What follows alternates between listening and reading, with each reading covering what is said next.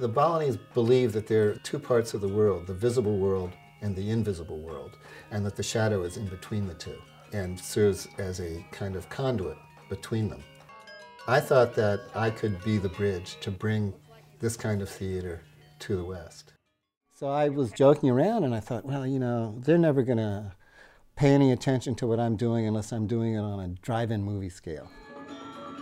So I made a drive-in movie size shadow play. I wanted to be able to take my interest in shadows through other different cultures as well as the Indonesian.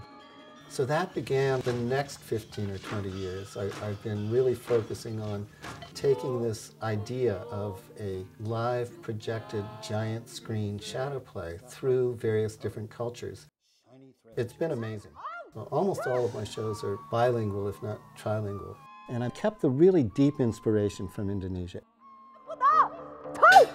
It's been interesting to me to see what I bring from the Indonesian culture, and it's all consistent really with trying to discover the possibilities of the form and try to push into new directions.